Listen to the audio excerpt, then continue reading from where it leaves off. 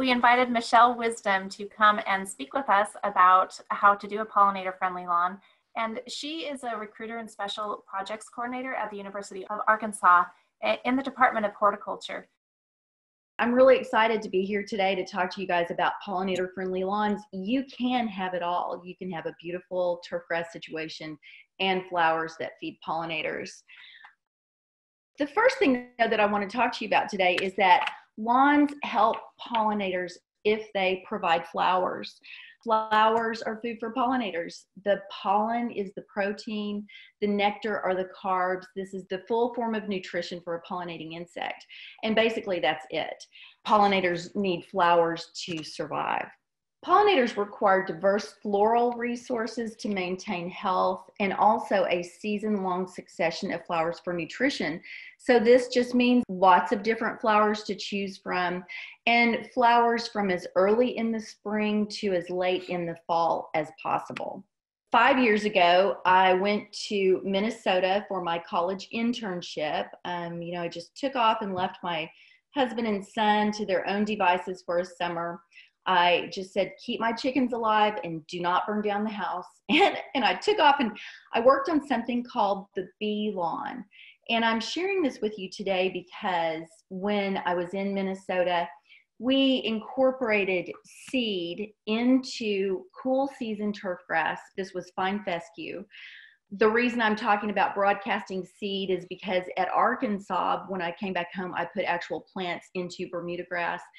But in this project, we used clover, wild thyme, and self-heal.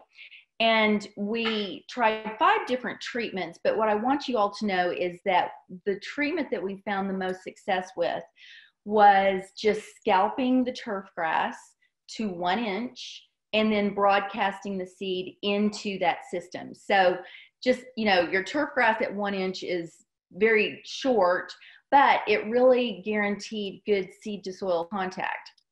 So 5 years later, here it is, the bee lawn at the Minnesota Landscape Arboretum. You see a really nice stand of clover. We see wild thyme still persisting in this fine fescue. What we did not see much of anymore, is self-heal. And self-heal is a medicinal herb. In Arkansas, it did quite well. In Minnesota, not quite so much. So, we've kind of eradicated many food sources for pollinators as we've transitioned from what you see in this picture to kind of a more uniform look, almost a monoculture of turfgrass. But I don't see any, problem with this. I think this is a beautiful picture. So when I came back to Arkansas, my master's projects were systems to attract and feed pollinators in warm season lawns. And so the larger picture on the left is self-heal, which kind of died out in Minnesota. It is an herbaceous perennial, a forb, that we put into Bermuda grass. And then my bigger study is the smaller picture. It was putting early spring flowering bulbs into Bermuda grass and buffalo grass, so warm season turf grasses. But I wanted to fast forward really quickly to my results. And then after this, I'm going to show you some cool pictures of our work. So as you can see, for pollinator-friendly lawns, you can have it all. If you incorporate early spring flowering bulbs into your turf grass, and then you combine your herbaceous perennials, you can have a season of flowering from January through October. So, why use bulbs? This work is by my major professor, Dr. Mike Richardson, here at the University of Arkansas. He is a turfgrass scientist. He just wanted to see if early spring flowering bulbs could persist in warm season turf grasses. In this case, it was zoysia grass, which is a very thick, dense turf grass known to suppress weeds. And he just wanted to see if bulbs could persist, if they could add color to the dormant turf grass in the wintertime. And also he wanted to see if bulbs would be damaged by an application of pre-emergent herbicide. And as you can see here, the bulbs, yes, they definitely added color. He tried 4 species of bulb One did persist over time. I think they are still, I mean, this was 2010 to 2014. I think they're still out there. And he was published in Horticulture. I mean, it's kind of a quirky little project, you know, his science fair project, but people saw value in it and it was published. This was published in 2015. This is right when I came back from Minnesota and I started my own work. And so I just broadened his study. I tried 30 species of bulbs, and then we added this pollinator aspect. So flowering bulbs, I mean, what's the deal with flowering bulbs? They are geophytes. So this means that it's a plant that has an underground storage unit or storage structure which holds nutrients and water. They're dormant for most of the year. And, you know, then they'll just throw up a flower, throw up some foliage, they'll put on their show, and then they will die back and go back underneath the ground. So they're very inconspicuous. Richardson was worried that they were going to interfere with his turf grass systems. They do not. They're really cool because they're variable in their size, shape, and bloom times. And some are known to naturalize over time. So this is what my plots look like the first year and for subsequent years. This is in Bermuda grass. And what we did find was that these early spring flowering bulbs fed pollinating insects. So clearly over here on the left-hand side, you see a honeybee drinking nectar from the grape hyacinth.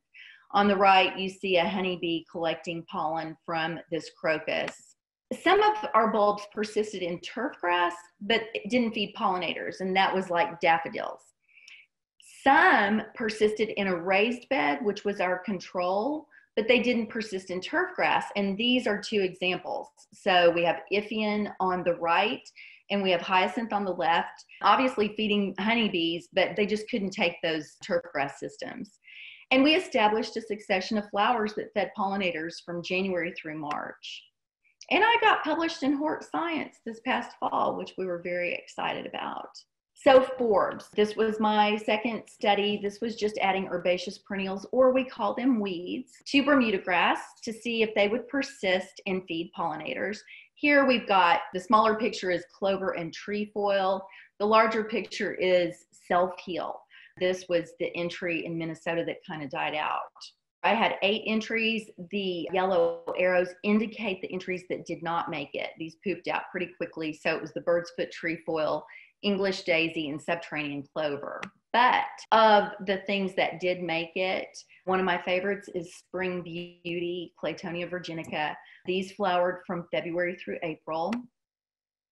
And then our clovers, white clover and strawberry clover, flowering from March through July. And you can clearly see the pollinators foraging on that white clover. Self-heal. So in Minnesota, it kind of died out, but in Arkansas, it suppressed Bermuda grass. And when I say suppressed Bermuda grass, I mean there was 100% coverage of self-heal. Like I couldn't see a blade of Bermuda grass in my self-heal plots, which was pretty shocking to us. So these flowered from July through October. So with our Forbes study, we established a succession of flowers from February through October. And again, for pollinator-friendly lawns, if you combine early spring flowering bulbs with these herbaceous perennials, weeds, whatever you want to call them, you can feed pollinators from January through October. And with that, here are some resources.